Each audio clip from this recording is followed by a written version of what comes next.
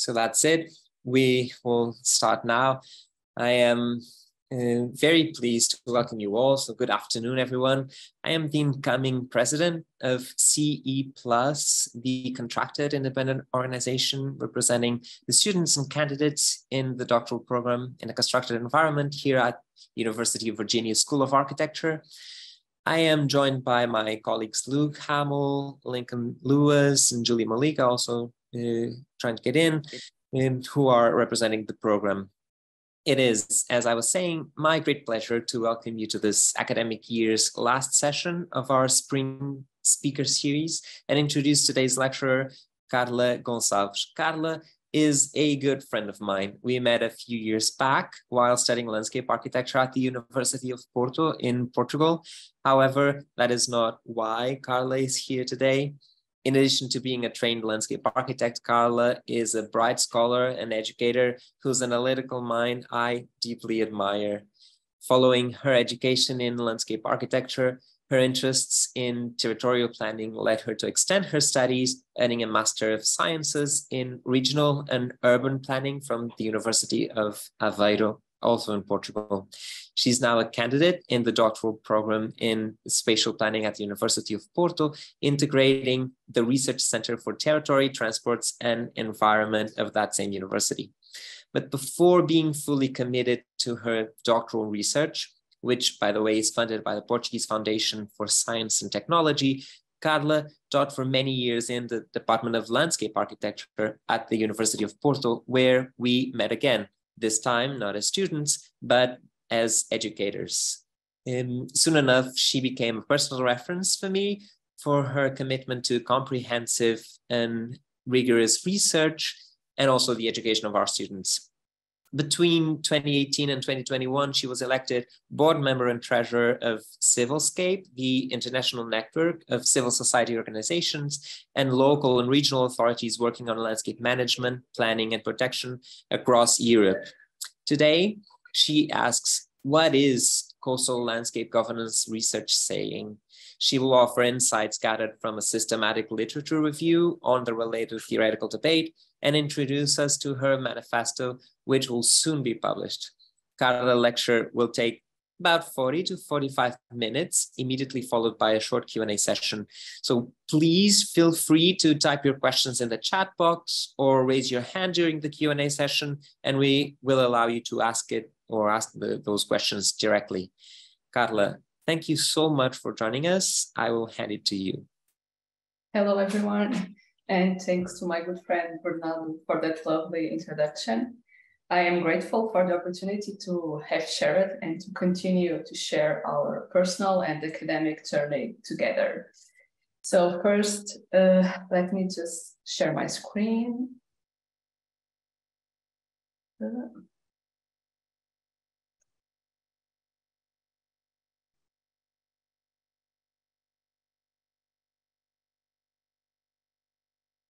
Oops, sorry, no.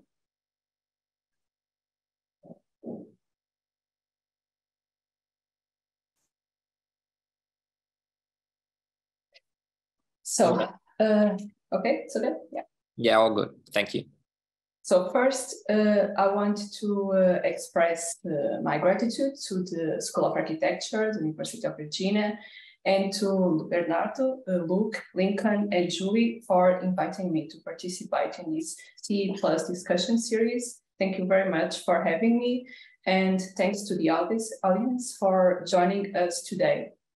And as Bernardo said, I'm a PhD candidate on spatial planning at the Faculty of Engineering and at the Research Center for Territory, Transports, and Environment at the University of Porto, where I'm conducting my research supervised by Professor Paulo Pino. And I'm very excited to share some of my insights with you today on coastal landscape governance. And thank you again for joining me. And even though we're not in person, I'm looking forward for our discussion on your own ideas and your own research on coastal landscape governance. And before I begin, let me give you a brief overview of what you can expect today from my presentation. So first, I will be explaining why I have decided to do research on coastal landscape governance. Then I will introduce you to the concept, and I will move on to explain why I have decided to write a manifesto in the first place. And lastly, I will conclude by presenting you my manifesto for coastal landscape governance. And through these points, I hope to provide you with valuable insights into coastal landscape governance research panorama, but also I hope to make a clear statement why we must reframe the relationship between landscape governance and coastal governance scientific debates. And why have I decided to conduct research on coastal landscape governance? Well, depending on our background, our cultural context, our training, our experience, some landscapes attract us more than others. And the reason why I have chosen the coastal landscape is strongly related to my personal, academic, and professional experience after 15 years of landscape planning practice in Portugal. And this image that that you are now seeing are part of my childhood landscapes. And they are one of the reasons why I decided to focus on coastal landscapes. Okay, maybe this is not the best video, but I filmed it very recently when I was arriving to Porto. So I think it's a good way for you to partially experience my own landscape. And besides of these landscapes being, I have an emotional connection to them. And besides my background in landscape architecture and my experience on teaching and practicing landscape planning, the other reason is related to my collaboration on the Coastal Zone Management Plan for the North region of Portugal that you can see its location here on the right side, which has been reviewed 3 or 4 years ago. And despite all the landscape transformation that have occurred during the last 30 years in the Portuguese coastline, especially after Portugal's accession to the European Union in 1985, and all the evolution of the scientific debate on landscape research since the first plan was made in the 1990s, the role of landscape still seems to be secondary. And today, to the climate crisis, the main goal of the Portuguese Environmental Agency is to address coastal erosion and sea level rise from a risk adaptation perspective only. And of course, this is relevant. And of course, that since the 90s until today, the paradigm has shifted from hard engineered solutions to the soft ones, but at a holistic perspective of biophysical, the cultural, the aesthetic, the socio-economic and the political values and their relations across time and scales are not really considered in planning for the future. And that raises the question of what kind of landscape do we want and whether is it possible to achieve it. Especially how, because most of today's problems, they are governance problems. And with sectoral policies involving many institutions and actors, problems are not limited by jurisdictional boundaries. So we must rethink how to deal with the socio-ecological boundaries instead of being driven by political boundaries. And another relevant aspect is that in Europe, we have a political framework that has been changing policies in research for the last 20 years, which is the European Landscape Convention of the Council of Europe. I'm a huge fan of it, and the LC is also one of the reasons why I decided to focus on governance. For those who might not be aware, the European Landscape Convention is the first international treaty exclusively focused on landscape. And nowadays, it has been ratified by 39 European and non-European countries. And this convention aims to promote the protection, the management, and planning of landscapes from a holistic perspective, highlighting the roles of citizens in decision-making, because citizens are also one of the makers of the landscape. The convention established several measures to achieve this goal, and Portugal, who is a signatory country since the year 2000, should be promoting collaborative landscape policies and integrating landscape into all relevant legislation and sectoral policies, approaching the concept of landscape as a holistic concept. However, in reality, this is not really happening as it should be, and the landscape is mainly addressed as a visual or aesthetic value. Another reason for choosing the governance of landscape as my research topic is that I collaborated with the NGO Civilscape, as Bernardo said, and here I had the opportunity to see the relevance of involving citizens and different stakeholders in landscape matters. And this was also quite relevant for my thinking evolution, because I truly believe that landscape has the power to reinforce the democratic values, and that through co-production, we can produce a better and more just policies, despite all the challenges that we may face doing that. Along with the elaboration of my master thesis 10 years ago on how to integrate the European Landscape Convention into the Portuguese spatial planning system at a local scale, I also discovered the Landscape Observatory of Catalonia. And for those who are not aware of this observatory, I suggest that you find it online, because they are really inspiring, and they have developed and created an international research center and advisor for the Catalan government for technical research on how to integrate landscape into policies. Also, pursuing a PhD in spatial planning at the Faculty of Engineering under the supervision of Professor Paulo Pinho, who is a rock star. You are here, Professor, and I need to say this. I'm really inspiring of working with you. And this possibility of being at the Faculty of Engineering and working with him has also equipped me with the scientific methods and tools and knowledge required to use the theoretical and empirical evidence to contribute to the landscape scientific research in general, but also to landscape architecture specifically. And I am to explore its relationship with other disciplines to reinforce its value from a scientific perspective. And although landscape architecture is a design profession, I think it must increase its position in the scientific debate. Our competences can make a difference when interdisciplinary and transdisciplinary knowledge production is necessary, especially to address the challenge that we are now facing regarding the future. And later, as you will see, all these influences and intersection of my academic, my professional, scientific, and advocacy roles were fundamental when I was writing my manifesto for coastal landscape governance, because although it is based on a scientific debate, it is very ideological text. And when I began my PhD, and after I realized that I wanted to focus on coastal landscape governance, I started to explore the scientific database Scopus. And I realized that I couldn't find any article, any scientific article under the string coastal landscape governance. So I decided to explore the relation between landscape governance and coastal governance. And I have conducted a systematic literature review using PRISMA 2020 protocol, exploring both debates, trying to identify potential theoretical and empirical alliances by incorporating the landscape governance lens into coastal governance. And to accomplish this, I reviewed 174 articles. That was quite insane, but in order to analyze how the coastal and landscape governance debates evolved on scientific publications. And also I assessed which were the main trends and areas of discussion in both debates, and I have identified several research gaps to be further explored. And my article has been already published on Sustainability Science, which is a Springer scientific journal. So I put here the link if you want to read it later, or if you're university, I can put in the chat room later. And if your university does not have access to it, please, you can email me and I can share it with you.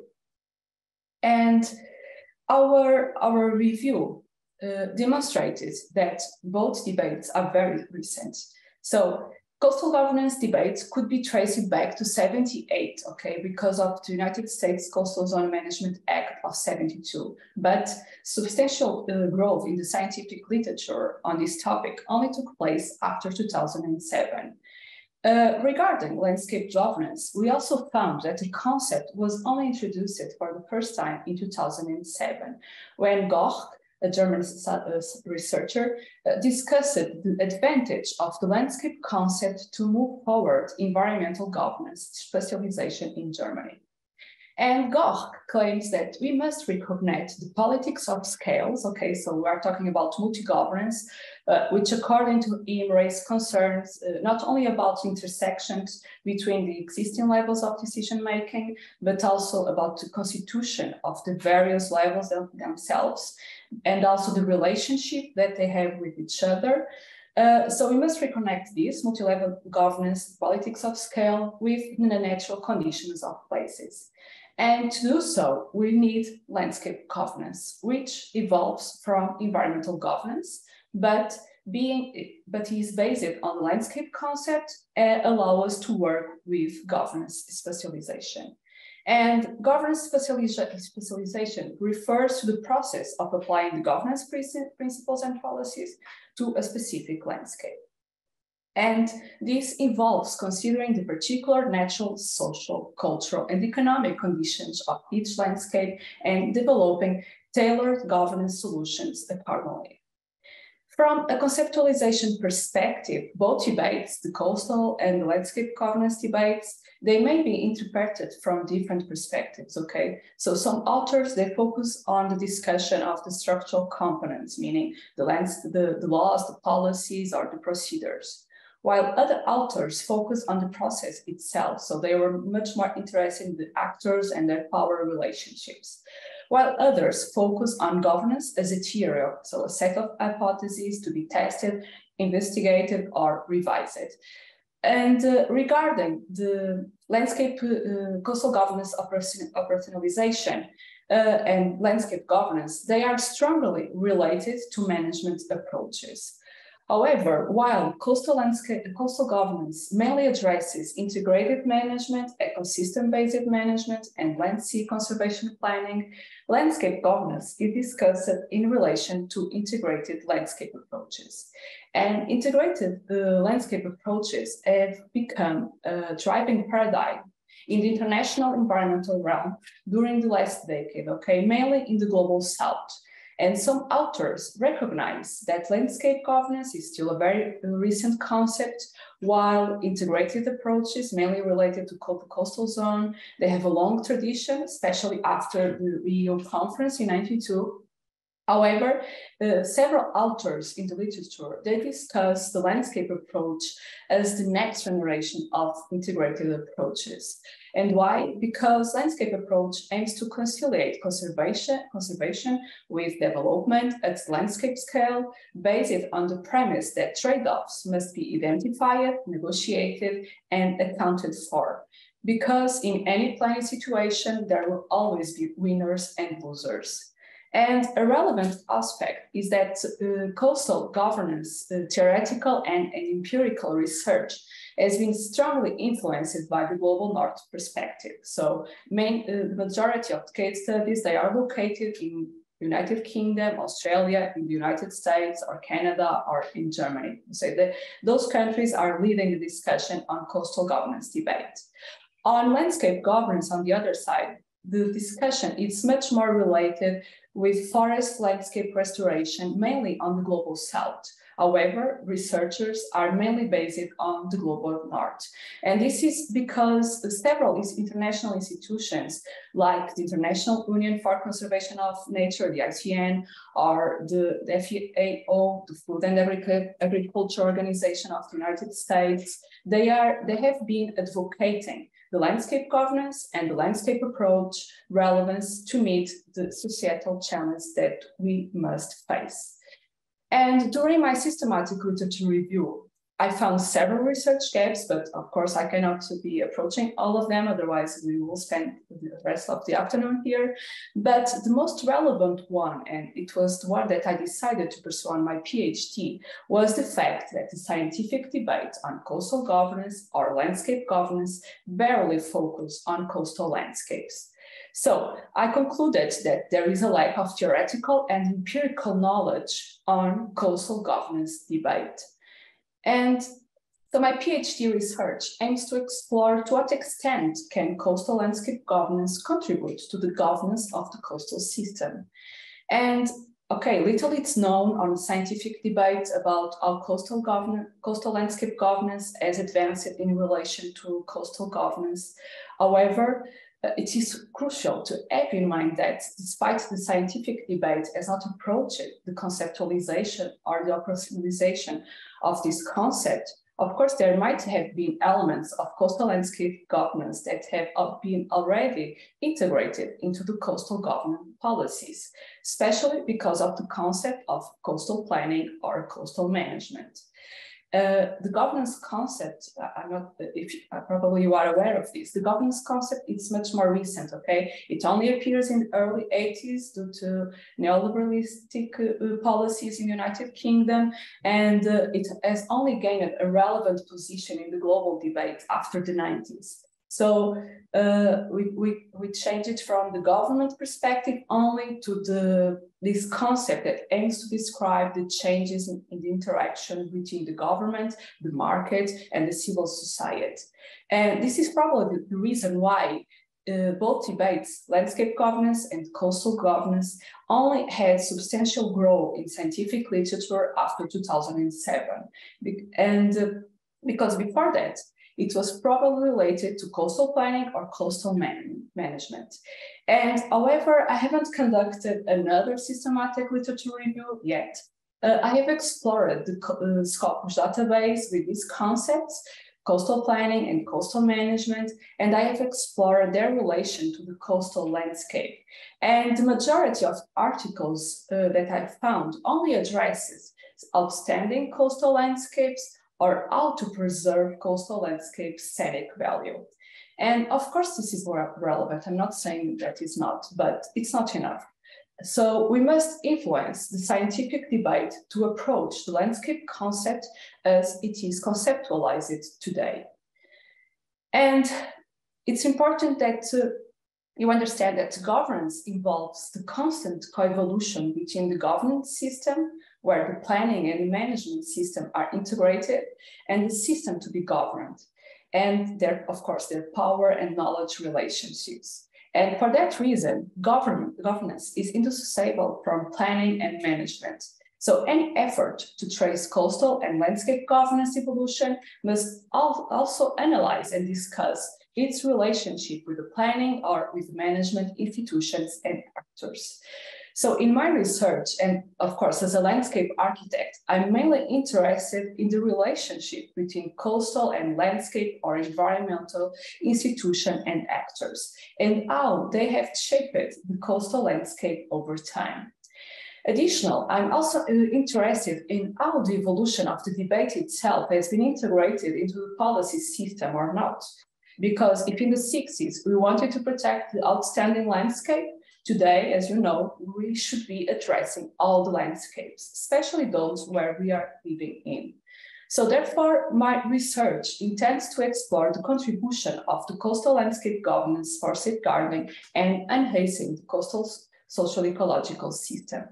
And to do so, I'm developing a case study research where I'm doing evolutionary perspective in Portugal since the 50s on the governance system and on the system to be governed, the coastal landscape.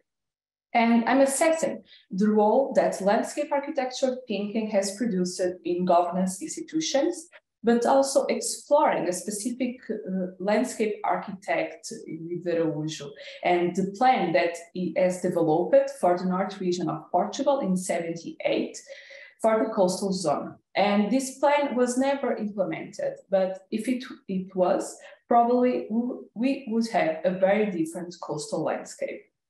And it has been quite interesting confronting the early Portuguese landscape architecture writing essays with today's coastal landscape governance debate. Because in my latest article, which is now under review, I confronted the Portuguese evolution of its legislation with the international debate. And I demonstrated that to a policy discourse perspective, the evolution of coastal and landscape governance in international and European context has gone through 4 distinct phases, reflecting changing paradigms.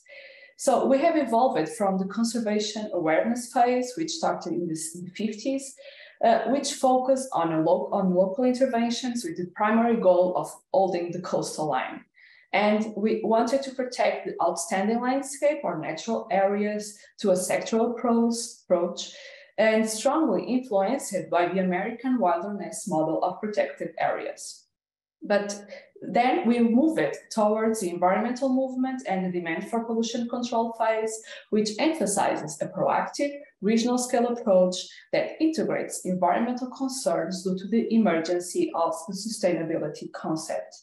And as a result, the third phase, the emergency of the sustainable paradigm, has brought significant changes to coastal planning, leading to the development of integrated coastal management, which recognizes that the national scale is the most appropriated level for managing the coastal zone. On landscape research, two significant milestones in this context were the inclusion of the cultural landscape category in the UNESCO Convention in 1982, and later in the year 2000, the adoption of the European Landscape Convention by the Council of Europe, recognizing the relevance of all landscapes despite its historical or cultural value. And finally, we are at the current phase, which recognizes that the global scale interventions are required to address the climate crisis. And the discourse has shifted towards an ecosystem approach, emphasizing the need to recognize the boundaries of the coastal socio-ecological system. So we must abandon the political boundaries to address the climate crisis. And also today there is an emphasis on planning and managing for all coastal landscapes. Also, more recently, marine spatial planning has also gained a focus due to the international and European agendas. And as you know, soft engineering and nature-based solutions have become the dominant in the coastal interventions, discourses, and practice, as well as the ecosystem service or the relevance of the blue and the green infrastructure, as well as adaptive governance and the resilience theory. But what does it really mean, coastal landscape governance, and which are the advantages of it from a theoretical point of view? So first, it's important to have in mind that in the single coastal area, we might have different governance perspectives operating on the same time, okay? And a common aspect between all these concepts is that all of them rely on the governance concept. And as I told you before, the governance concept always involve addressing the governing system with the institution and actors and the system to be governed and of course their interactions. But what changes between different concepts is exactly their object, the system to be governed.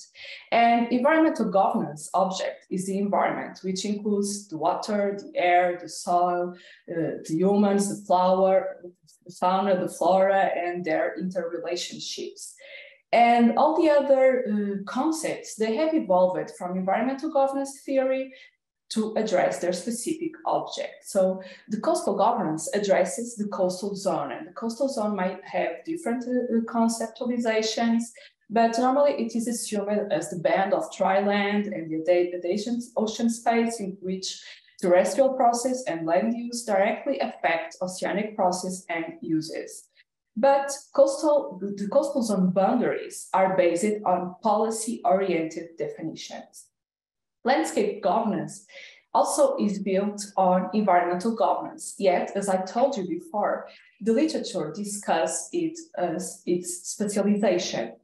And regarding specialization, at least at European level, this idea invokes the concept of territorial governance. Okay, because territorial governance can also be considered the specialization of environmental governance.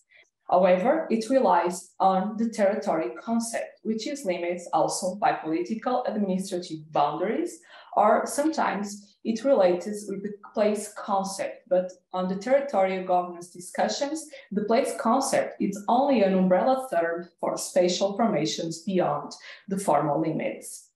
So the advantage of the landscape governance concept when compared with others is that relies on the landscape concept And the landscape concept connects both ideas of space as an absolute concept and place as an intangible and sensorial value, working both as a socio-ecological system with a temporal spatial scale where democratic values are a central point. And in our manifesto, we are particularly interested in the formal definition presented by the Council of Europe, because it states that landscape is an area perceived by people whose character is the result of the action and interaction of natural and human factors. And it assumes that all landscapes are equally relevant despite being outstanding or ordinary, recognizing that landscape is a social construction which depends on the dialogue around different perceptions and interpretations. And just one second. Along with the landscape concept debate, we also argue that the coastal landscape is more than a specific use adjective, okay? We are not assuming different land use types to identify different landscape types. We are following the debate on landscape assessment based on the concept of a landscape unit. And the landscape unit is a concept that refers to an area that is characterized by a distinct set of ecological, social, cultural, perceptive, and symbolic features. So the concept of a landscape unit is important because it allows for a more holistic and a more integrated approach to landscape assessment and planning, which also takes into account the complex interactions between the different ecological, social, and cultural factors. And by identifying and mapping the landscape units, planners and decision makers can better understand the unique characteristics and values of the different landscapes, and also develop more target and context-specific strategies for managing and conserve the landscape. So considering the confrontation between the different governance debates and building specifically on landscape governance discussions, we claim that coastal landscape governance is a place-based, multi-stakeholder process of negotiation and spatial decision-making within its broader institutional context, in which the civil society has the right and the power to influence the decisions on their landscape, aiming to create, to enhance, or to restore, or to create a new particular coastal landscape character and identity for the long term. So why a manifesto? When I concluded my systematic literature review, I started to wonder why was coastal landscape governance relevant? What was its added value when compared to other governance concepts? What could landscape governance bring differently to the coastal governance debate? So I started writing another article, but in the end, I realized that I had produced a manifesto instead, okay? It was based on scientific knowledge, but it has a very strong and personal component, which has depended on my own personal and academic and professional background. And a manifesto, okay, I asked to ChatGPT, what is a manifesto? And the manifesto aims to inspire change and to provoke action by challenging the status quo and advocating for a specific vision for the future. And my idea was exactly this. I wanted to provoke action, and I wanted to advocate for coastal landscape governance research and practice, and in order to embrace two specific and interrelated crises. The first one is what Mark and Traub called landscape crisis. And the landscape crisis is a concept that he uses to denote the feeling of discomfort that many people have because they cannot cope with the increasingly rapid change that they are experiencing in their landscape. And coastal landscape transformation occurred too fast and too sudden in many coastal countries, questioning their character and identity during the last decades. So today it's very difficult to find worldwide intact coastal regions. They are rare. There are plenty of research on this. And today they are facing even more pressure due to the climate crisis. And of course that worldwide concerns about globalization, landscape change, biodiversity loss, climate change and climate justice are central to many political agendas, demanding evolved forms of governance. And the climate change will exacerbate the landscape crisis. So we are talking about sea level rise, increased frequency and severity of storm, intensified coastal erosion, salinization, migration patterns will change, just to name a few. And all of this reinforces the need for an environmental, social, and political reform that addresses the coastal landscapes beyond the political jurisdictional boundaries, but also that don't focus anymore on the liberal class battleground ideology, especially between the global north and the global south, okay? Because not everyone will be affected on the same way.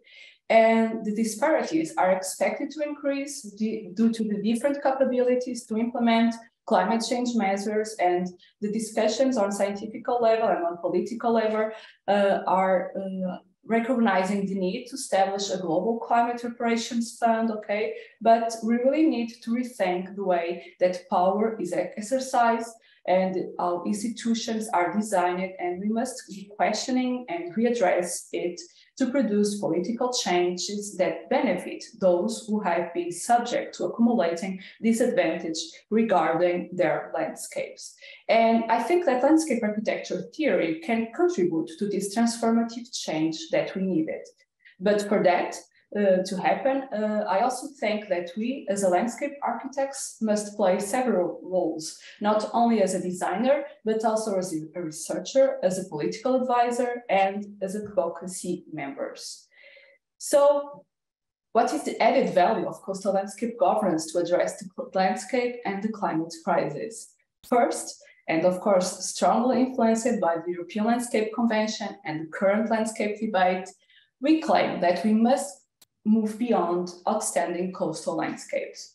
We claim that coastal landscape governance must apply to all coastal landscapes. Nevertheless, of their characteristics, the landscape unit concept is essential in planning and managing for addressing the climate crisis. And as landscapes are not static, we must recognize that both the biophysical and the ecological object, but also the different values that constitute a coastal landscape. And we also entail that coastal landscape governance operates on multiple scales and temporal scales, interconnecting the ecological, the social, the cultural, the aesthetic, and the sensorial values that citizens and stakeholders, they must recognize and connect to them. But of course, to do so, we must move beyond political administrative boundaries because, as Juan Nogué wrote, landscape units are not seen as political or administrative entities, okay? But they are living spaces. They are places for rethinking the governance of the landscape. And however, in most countries, landscape units may not have the legitimacy to operate. This also reinforced the need to rethink coastal landscape governance institutions and actors, because the political recognition of the coastal landscape unity boundary will require a comprehensive and adaptive governance structure instead of a sectoral and silos perspective. So we must conduct more research to discuss which institutions and actors should be governing the coastal landscape, approaching it from the planetary scale to the local scale. We also claim that coastal landscape governance entails landscape justice through co-production. The landscape research debate on the global north focused on the relationship between landscape and justice, especially after the implementation of the European Landscape Convention, because the convention entails the right to the landscape. And landscape justice is strongly aligned with the landscape democracy debate, supporting bottom-up approach where individuals are the basis of the landscape. And the discussion around landscape justice concerns with the distribution of injuries and the benefits, of course, relating to the landscape, but also requires fairness of procedure and recognition of justice to ensure sustainable outcomes that improves people's quality of life. So coastal landscape governance must entail climate and landscape justice through co-production, requiring an inclusive and collaborative approach to address the climate crisis and to promote justice beyond the landscape elitism, Landscape elitism is a concept also discussed in literature on which landscape technicians or landscape researchers claim that they are the only one able to make decisions regarding the landscape. So we claim that we must favor the greater good and strive for new landscapes of reference where everyone is involved instead of pursuing elite interests. But in order to achieve that, and despite the fact that the coastal landscape governance involves a continuous process of dialogue and social consensus with the non-public actors and citizens through co-production, we also advocate that the state must govern the coastal landscape as a common and public good. Because in many coastal countries, the state has downsized its role following market ideologies and neoliberal policies, and in some cases, even privatized the stretch of the coastline. And in political economy, some authors claim that nowadays policies are evolving to pursue evaluation of nature as a paradigm of investment. And we must use this concept of infrastructural nature as sites of investment and value extraction, okay, without, however, denaturalizing them. And if we do that, maybe we can create new forms of management by capital and for the state. And of course, this relation must be explored with the concept of the green infrastructure and the nature-based solutions and the ecosystem service, okay, because they can serve as a way of creating new forms of management on which capital is generated and which will also allow to the state to address and to protect the common good. So I claim that the state must assume the control of the coastal landscape infrastructure in order to ensure landscape and climate justice, rather than subjecting the public goods to the priorities of the market investors. And to do that, the state must create an ambitious shared vision able to mobilize society to address climate justice for all, and once again, using the green infrastructure concept as a relevant instrument to identify, planning, and management the coastal infrastructure landscape. And for that, I think also that regional design must be back on the game. Regional design can embrace the landscape unit concept. It can establish a planning strategy that must be coherent, developed at a regional scale, but then that can be locally developed on a project level, okay? Without losing the necessary scale that we need to include the ecological, the cultural, the social, and the aesthetic values, while reinforcing the social networks between the different stakeholders that operate on a coastal area. Also, regional design can provide also a framework for designing a coastal landscape that is contextually reflective of the local identity, that is resilient, that is adaptive, and it must focus on the new concept and new ways of redistributing power. But regional design must also be able to produce real future alternatives that involve a more comprehensive range of actors, recognizing and reimagining the different forces of change that operate on a coastal landscape, and approaching the planetary scale again with the more local or regional scale. And the approach to conduct a regional design strategy must be based on the landscape approach, okay, in order to pursue transformative change. And transformative change focuses on the structural problems in a society. It must construct a vision for the future of a preferred outcome, but it also must know how to implement them. And this requires systemic change and, again, the involvement of multiple stakeholders.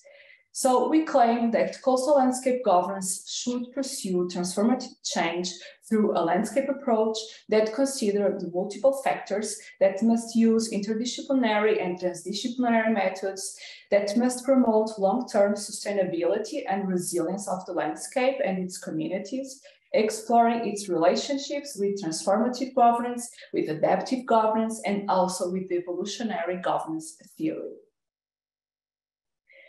And although the scientific debate on the coastal landscape governance is unclear when governance becomes management or planning, We think that we must that coastal landscape governance must trace its boundaries, okay, while understanding its interdependencies. And coastal landscape governance must entail its relationship with the planning and management system, exploring the relevance of a landscape approach as a bridging concept between the governance, the planning, and the management of a coastal landscape, okay? And it's also very relevant to research, we conducted research exploring the advantage on practice when compared with integrated coastal management approach. Finally, our manifesto aims to instigate a worldwide research commitment on and through coastal landscapes. However, we acknowledge the need to regionalize coastal landscape governance, because only a rigorous theoretical and empirical discussion built from both the global north and global south and from different interdisciplinary and transdisciplinary perspectives will be able to develop a coastal landscape governance theory that responds to the global governance challenge, while also engaging with the specificities and diversities of coastal landscapes and the local communities and actors that shape them in order to build a better and more just landscape. So we also recognize that our manifesto is still an open document, okay? But it makes a clear statement on our scientific intentions. But it also raises several questions and several research topics that must be further explored. Therefore, we invite you also to contribute with your own perspectives and forms of knowledge in order to improve the reality of our coastal landscapes. And thank you very much for your presentation, for your attention.